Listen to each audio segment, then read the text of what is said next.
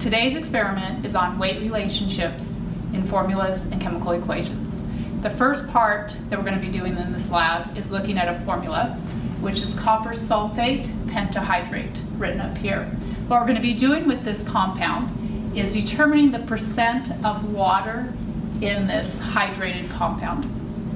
So we can figure that out in theory by just using the formula weight, which you would get from your periodic table for 5 water molecules, dividing it by the formula weight of the total compound, and then multiplying it by 100 to get your percent. Experimentally, what we're going to do is take copper sulfate pentahydrate, which is a lovely blue compound that I have here. You're going to be weighing out a certain amount. You're going to heat it up. When we heat it up, we evaporate the water off it, and we're left with just copper sulfate by itself. When you heat it up, you go from your pretty blue color to get a white compound. This is how we can tell when all the water is released. We're trying to calculate the percent of water. So what we're going to do is calculate the mass of water divided by the mass of the sample. So you're going to weigh between 2.3 and 2.5 grams of your original sample. You'll heat it up, and in theory it would be great if we could just weigh the mass of the water, but our lab is not set up to capture that water, so we're going to be calculating it by difference. So we'll weigh the compound afterwards, and then by difference we can calculate the mass of water, because our law of conservation of matter says the mass of your reactants must equal the mass of your products. So we're going to go ahead and start by weighing out 2.3 to 2.50 grams of copper sulfate pentahydrate. So we're going to go ahead and go over to the scale now. Okay, so we're going to go ahead and first weigh our test tube. So we want to make sure the scale says 0. So we're going to push our 0 button and then get the mass of our empty test tube. So the mass of our empty test tube is we have 18.579 grams.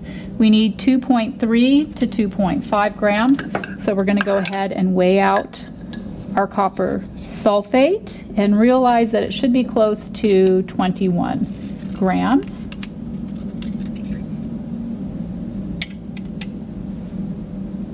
And we're about 20.7, so I want to put a little bit more in.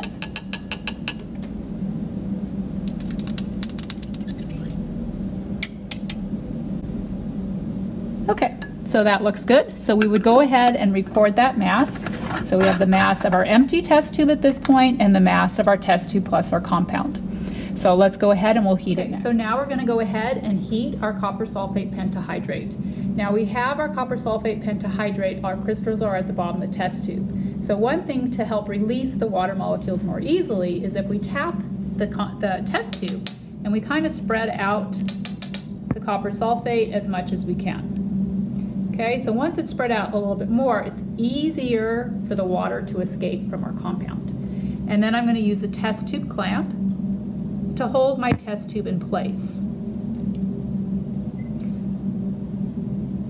All right, so I've got that clamped on here. And notice I clamped it so the opening of the test tube is pointed slightly downward.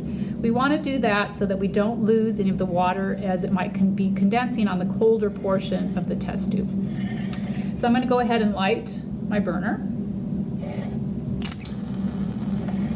And I want to demonstrate how you'll be heating your sample. So we'll actually be moving the Bunsen burner back and forth along the test tube, like so. And notice the way I'm doing this, the opening of the test tube is not pointed towards me. So for safety, you want the opening away from you. And for some reason, maybe some of this compound might actually come out. You don't want any of the compound to spill on you. So you're going to move it continuously back and forth the whole time that you're heating it. And again, you're looking at the color should be going from blue to a lighter color blue to a white color. Sometimes it actually looks a little bit gray. One of the things is you want to make sure that you don't hold your burner too long in one spot, as sometimes it might actually burn your compound. So if you can look closely, you can see the water coming out the end of the test tube. So we're releasing the steam, releasing those water molecules so that we'll end up with just copper sulfate at the end. So you're going to continue to do this until your compound turns white. So let's kind of take a closer look at just the test tube. think about some experimental source of error. What if our sample is not heated long enough? What if we spill some compound? How will our calculated percent of water in copper sulfate pentahydrate be affected? Okay, so we can see that it looks like just about all of the blue color is gone from here. So again, we want to make sure that all that blue color is gone so that we know we've released all the water. So it looks like we're just about done here. So one thing again you can also do is maybe rotate the test tube if you need to, spread out the compound to make sure that you can get all of that blue color gone.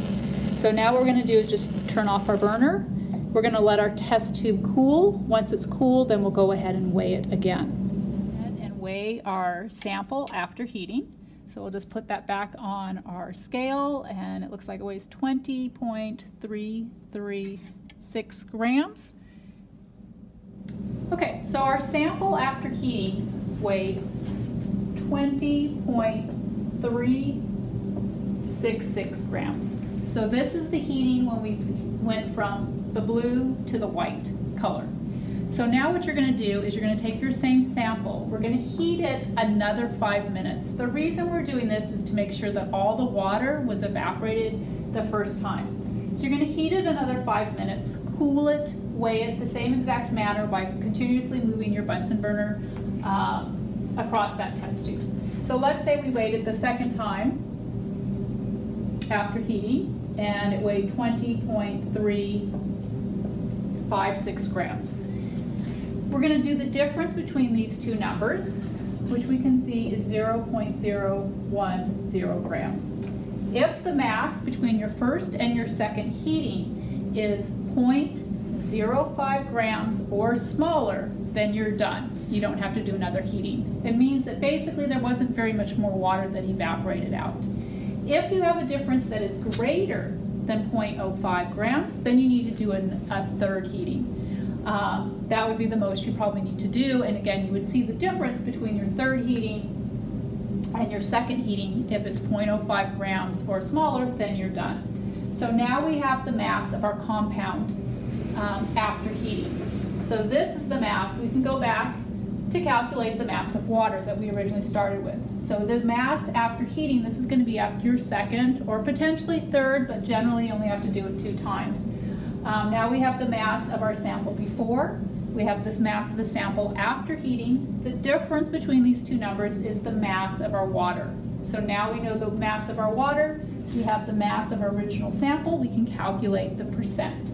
In part 2 of today's experiment, what we're trying to determine is the mass of sodium carbonate that we can produce from a known mass of sodium bicarbonate by doing a chemical reaction. Sodium bicarbonate is also known as baking soda. So what you'll be doing is weighing out a mass of baking soda somewhere between 2 and 3 grams. So let's say we weighed out 2.500 grams of sodium bicarbonate or baking soda. We can calculate in theory how many grams of sodium carbonate we can make based on the mass that we start with. So how we would do that is taking the grams of baking soda, our 2.5 grams, we can convert that to moles of baking soda using the molar mass of sodium bicarbonate. Again, we get the molar mass by using our periodic table. And those units for molar mass are grams per mole. So we can use that to convert from grams to moles of sodium bicarbonate. Remember, grams to moles to grams, use molar mass. Once we have our moles of sodium bicarbonate or baking soda, we can convert to moles of sodium carbonate using our balanced equation. So the equation on the board is not balanced. You will need to balance that. Once it's balanced, it will tell us how many moles of baking soda produced how many moles of sodium carbonate. Once we have our moles of sodium carbonate, we can convert to grams of sodium carbonate using our molar mass of sodium carbonate. So that's, again, in theory, which is your predicted mass of sodium carbonate that you can create from the mass you weigh out of baking soda. Now in the experiment today, you're going to weigh out the 2 to 3 grams of baking soda, and then you're going to heat it up. When you heat it up, you actually release water and carbon dioxide to the atmosphere. So in this part, all we need is the mass, what's remaining in the test tube, because the water and carbon dioxide are released, is just our sodium carbonate.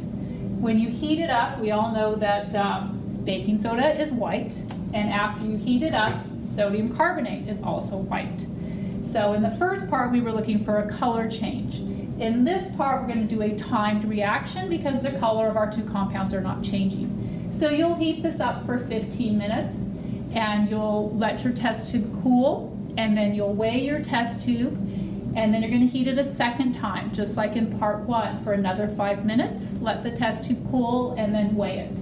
That's going to be your mass after the second heating, as long as the difference between the two heatings is 0.05 grams or less. So you don't have to do a third heating, but if you do, you always use your final heating, the smallest number. And then once you have that information, you can compare the mass of these two sections. In theory, what should you get versus experimentally? Okay, so now we're going to weigh our empty test tube. We have a mass of 19.495 grams. And in this part, we want to weigh anywhere between 2 to 3 grams of sodium bicarbonate, also known as baking soda.